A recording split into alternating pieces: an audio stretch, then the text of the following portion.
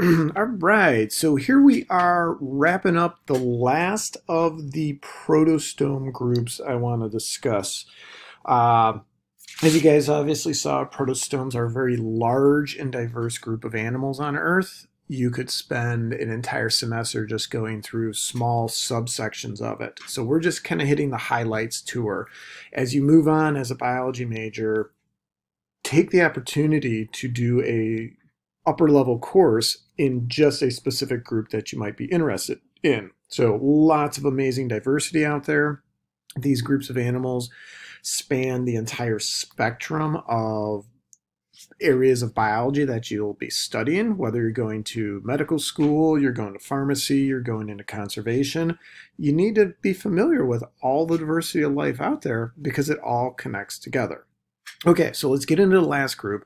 Again, this is just a highlights tour. I could spend an entire semester on just the arthropods.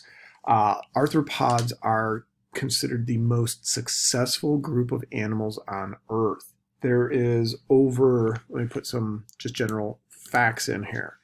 We have over 1 million species that have been identified.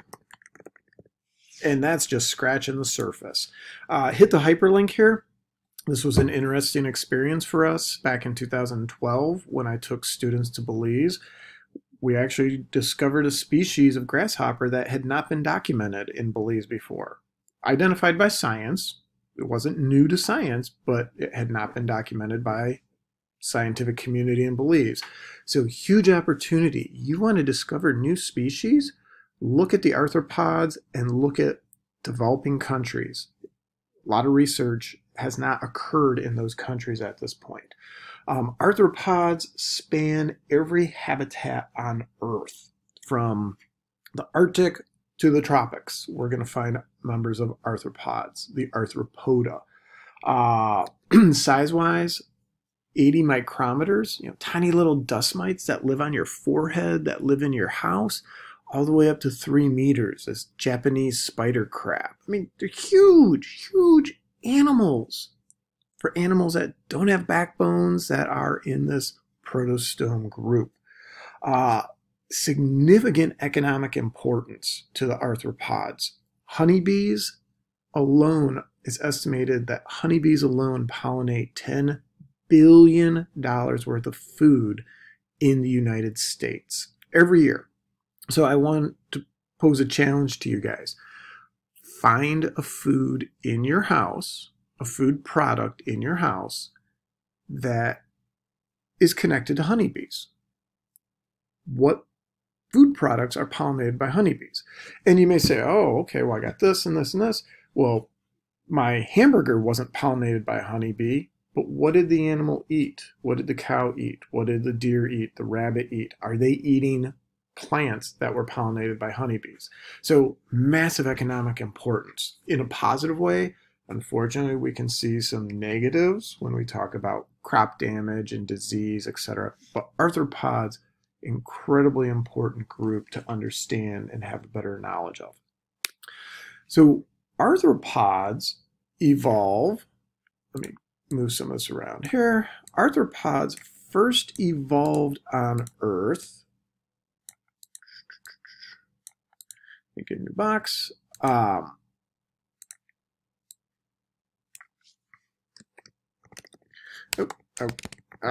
Okay, arthropods evolved, earliest evolution of arthropods around 500 to 250 million years ago.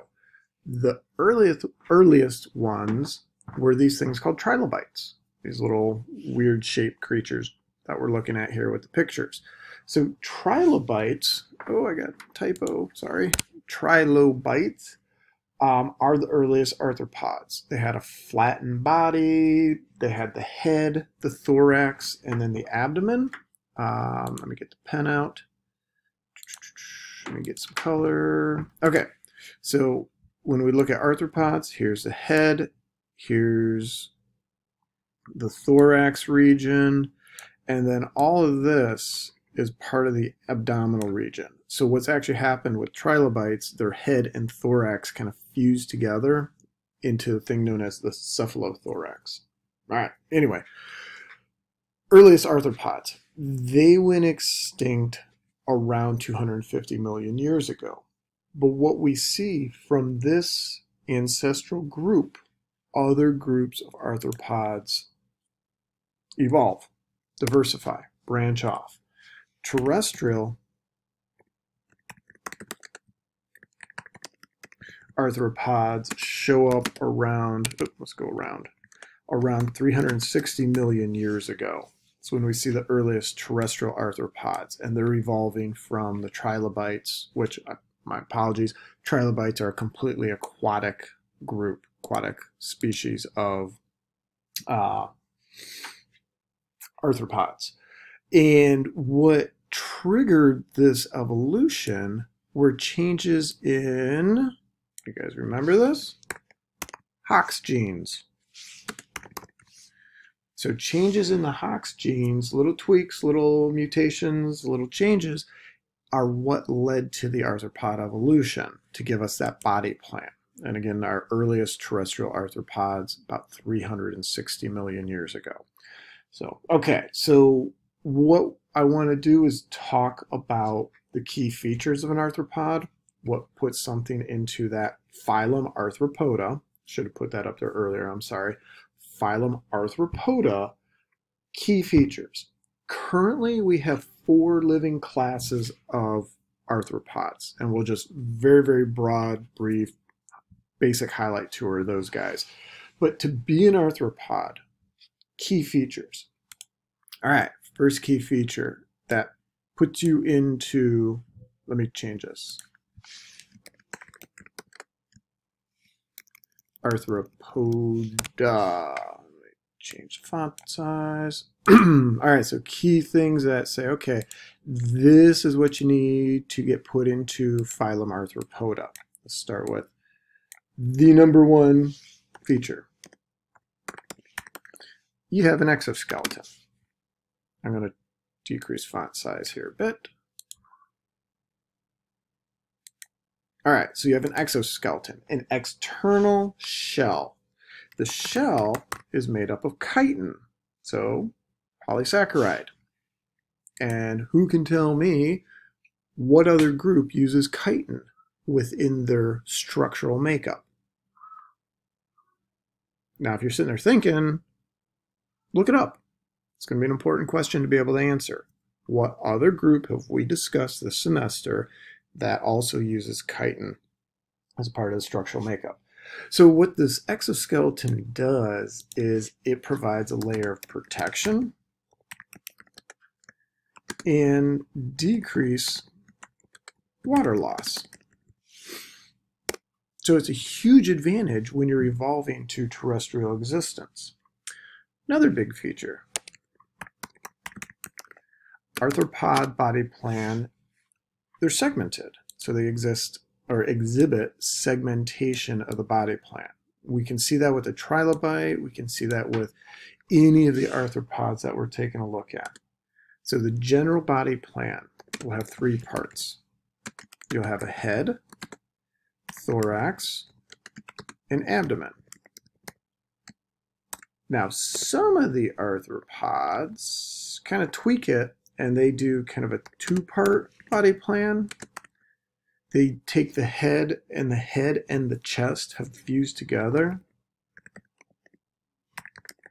into a thing called the cephalothorax, and then they still have the abdomen. So let me increase that a little bit. All right, but 3 basic body parts for the members of phylum Arthropoda. It's just how do they tweak it? Is it completely 3, or is it 2 individual segments, but one's the fused one? Another key feature when we look at arthropods, they will have jointed appendages. So the appendages can be modified. All sorts of different functions and features and adaptations. They could use them for feeding. Oop, that's supposed to say apparatus. So feeding apparatus, legs, tails. I'm just going to go etc. All sorts of different adaptations. This is often how we identify different groups of arthropods. As we get really, really specific, is we look at their appendages and use that to identify whether they go into this, maybe it's a particular order, classification level of order for the arthropods because of how the legs are jointed. Is it 2 joints, 3 joints, etc.? So lots of variation on the jointed appendages. Circulatory system. Circulatory system is an open system. So we've talked about this with other groups. And again, which other groups have an open circulatory system? Who's got that? What pros and cons come with that? Think about the general flow of blood. The heart pumps it out through arteries. It dumps across body tissue, mixes with body fluid called hemolymph, and then it returns back to the heart. So again, I want you guys to think about pros and cons of that open circulatory system. The nervous system. Now we get arthropods that have a nervous system where they have a brain. Typically called the ganglia. It's a collection of neural tissue. It is a concentration or an enlargement of neural tissue that does give them more specialized functions. When we talk about the nervous system,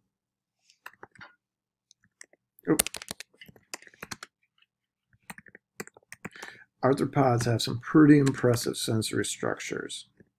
Think about their eyes, their antenna, and again, I'll just put etc., their appendages, things like that, that enable them to detect all sorts of different things. So, complex nervous system. Okay, other feature. When we look at the arthropods is the respiratory system.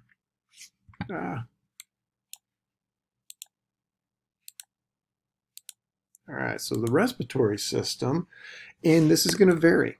Some arthropods use gills, completely aquatic. Other arthropods use book lungs. Okay, these are also aquatic. And then others, like the one we're seeing here with the grasshopper, use these structures called trachea.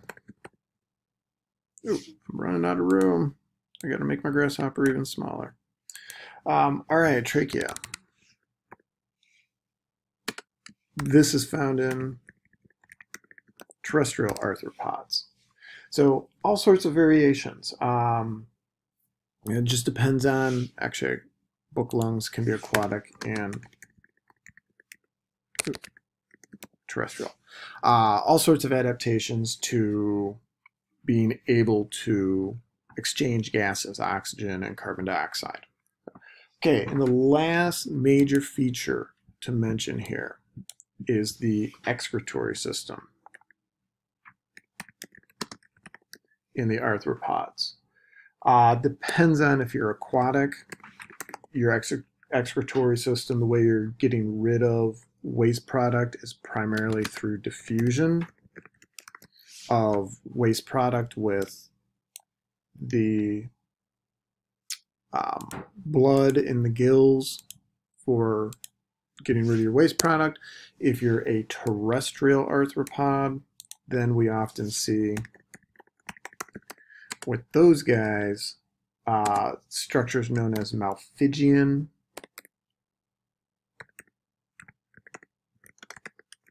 tubules. And these are going to excrete wastes out the body. They're used for excreting urea and toxins and things like that. All right, so big major features. And then what we're going to do is just a very, very brief overview of 4 major lineages of arthropods in part 2 here.